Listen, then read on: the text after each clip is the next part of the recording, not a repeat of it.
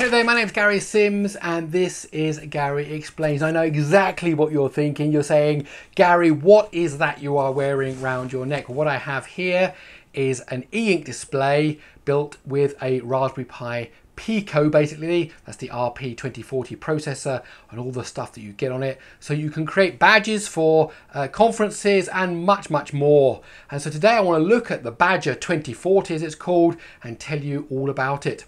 So if you want to find out more, please let me explain. Okay, so here is the Badger 2040 and it's from the company Pimoroni, which is a UK company.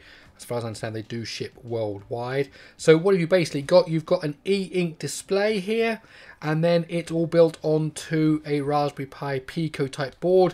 If you buy the kit, you can actually get this kind of little battery, means it runs in the battery, but there's basically a Raspberry Pi 2040 there. We'll talk more about the back in a moment. Of course, the great thing about eInk displays is that they take no power. So once you've actually set a display, that's it. You can take away the power, the display remains the same. And of course, the idea being that this is called the Badger because it would be great to use for badges at expos and conferences and so on. And if you scroll down here through the menus, this is a demo app that they put on it for you, and we hit this button here. Look, there are 1, 2, 3, 4, 5 buttons that you can all program. Of course, we hit the badge button, so you imagine you're at some kind of conference, and there you go. Once you've set that, you can take the power away, and in fact there's a little place here that you can put it around your neck, a little band you can get around a little lanyard or whatever they call it around your neck. You can get one of those in the kit as well if you buy it. So look, I've got my little badge, Gary Explains, and so on. Of course, that's now eInk, so it doesn't change, doesn't need refreshing at all. So as I said, you get these 5 buttons around the edges, and you can program this basically to do whatever you want. Of course, it doesn't have to be just eInk in the sense that, you know, it's something that doesn't get updated. I read about one person on the internet that was using one of these to monitor the temperature in a tropical fish tank, and they connected up to an I2C temperature sensor. And then of course this can be updated you know, once a minute, once every half hour or something like that with the current temperature. So that was a really good way. You're basically getting a Raspberry Pi Pico with a built-in display, so you can actually start displaying all kinds of interesting information. So that was the badge. You can also display images. Look here, and I've customized all these because it's very easy to customize this demo that they give you. Just put some images in the right directories and it all kind of works. So if you want to go back, if you do get one of these, you're using the demo, you press A and C together and that takes you back to the main menu. They've also shown you could use it as a listing app, so that you can actually, you know, what your shopping list as you go out, what do you need to go and buy, and you can kind of tick, you can find the right bit that you want to find and then scroll up and down and tick it once you found the item that you were trying to buy.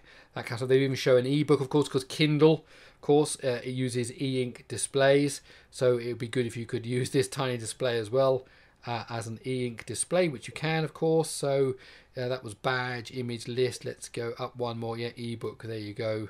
And they show you can put some ebook text on there. So basically anything you think you can do with a display, particularly a display that doesn't need to be powered on all the time, a display that won't take any power while you're not updating it, and then you might want to update it, you know, every few minutes, every few hours. That's a great way, a power saving way, and actually you do get the last thing that you wanted to put on the screen always on display. So let's just flip it over because we did talk briefly about that. So what have you got here on the back?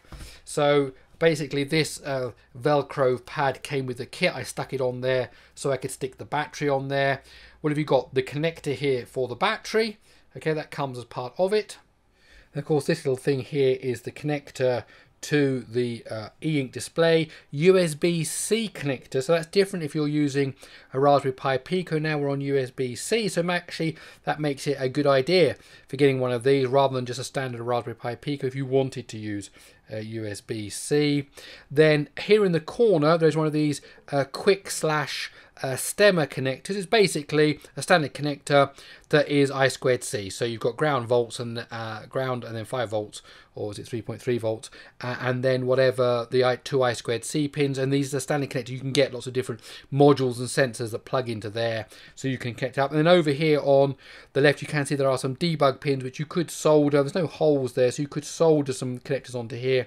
You've basically got 3 volts, 2 lots of ground, and then you've got I2C connectors, and you've also got the serial connectors there, so you can get some output out from this device. So there you go, a very, very simple idea. Basically a Raspberry Pi chip, the RP2040, hence the name Badger 2040, stuck on an eInk display with the possibility of adding your own battery to it. Look at that, and there you have it. So whatever you wanted to do, whatever you wanted to play around with, you can get it out here on the display. So I think this is a really, really clever idea, and lots of uses for it. This QR generator, that's got a QR code that you can scan in to find out more about the product. I bought this with my own money. This is not a sponsored video in any way, because I was interested to see it myself, and I think it's a pretty good little thing. So what we'll do now is we'll just quickly head over to the desktop and just have a look at how you can just write a very simple program for it using MicroPython, very similar to the Raspberry Pi Pico, and then I think we'll call it a wrap. Okay, so here's our first little program inside of Thonny. Of course, I am assuming that you're used to, or you've watched videos about how to program a normal Raspberry Pi Pico with MicroPython.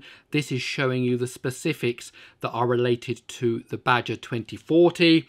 So there is a special library you can import, Badger 2040, that gives you access to things like the eInk display, the LED, the buttons, and so on. And so what you do is you just say Badger is equal to badger2040.badger2040, and that now creates this Badger variable here, and you are able to then access the functions. And all we're going to do is blink an LED, so just a simple while loop that goes round and round forever. What do? Badger.LED255. Now, you're allowed to use different intensities, so it's not just on off. 255 means it's brightest intensity. Rough bit of testing on my part, down to about 50 is just about visible. As you get lower and lower, it's almost the same as being off, depending on the lighting circumstances and so on. But 255 will make it bright. Then you sleep for 1 second. Then you do set it to actually 0, so that turns it off. Then you sleep for 1 second, and then it goes around in a loop. And of course, all that's going to do is flash the LED.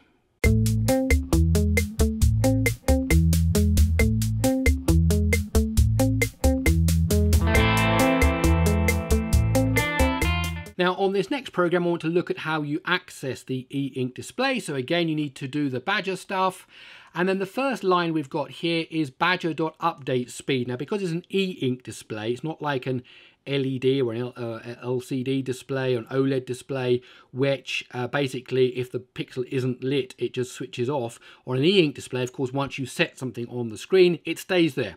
And so to change the screen, you kind of need to go through this kind of like Etch-a-Sketch kind of refresh that kind of shakes all the e-ink around until you can kind of get your picture on there again. And there's different speeds, and different speeds clear the quality of the screen differently. The slowest one at 0 will have a really, really good clean of the screen, and anything new you put on there will be nice and sharp. And you can go all the way up to 3, which is the turbo mode. I found 2 is kind of usable if you're kind of having any applications that are interactive.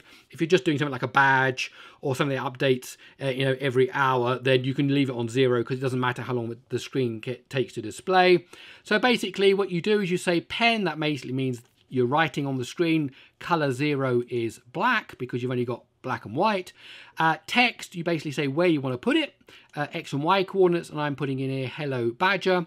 And then once you've got your screen updated, you could put other things on here. You could draw things. There are rectangle and line functions you can call. All the documentation is available on the relevant website, and I'll leave a link in the description below. You then say update, and that causes the display to actually be updated. So it says when you're ready, let's do the update, because it's an e-ink display and the update does take some time. Then we're going to sleep for 5 seconds. Then what we're going to do is we're going to change the pen to 15, which means white. and we do clear, and clear by automatically just creates a blank rectangle, a white one in this case, across the whole screen, so basically clears the screen. We don't need to update at this point because you're kind of just updating what's in the memory, and then we can go back to having a black pen again, and we can write goodbye Badger, having originally written hello Badger, and then we can call update, and then we will see that actually the new text is written on the screen. Okay, let's give it a run and see what it looks like.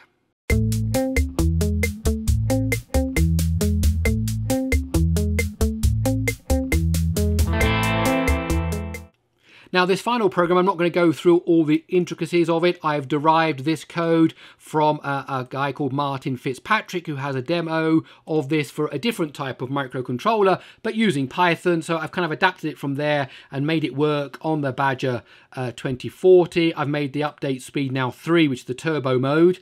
Okay, all this is basically how you manipulate a 3D triangle.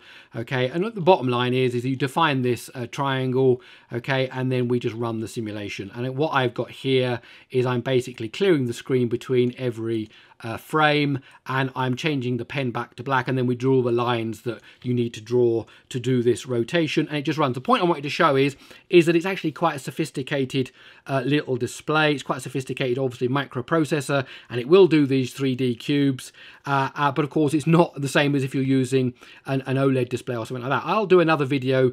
I've got another piece of equipment I want to review doing the same thing on an OLED display. You'll see the difference.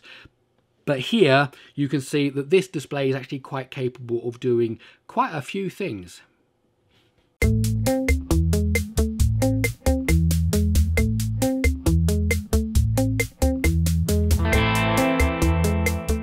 Okay, that's it. I hope you enjoyed my look at the Badger 2040. As I said, not a sponsored video in any way whatsoever. I pay for this with my own money. Okay, if you like this video, please do give it a thumbs up. If you like these kind of videos, then please do subscribe to the channel. Don't forget you can follow me on Twitter at Gary Explains, and I also have a monthly newsletter. Go over to GaryExplains.com, type in your email address. You won't get any spam, but you will get the newsletter.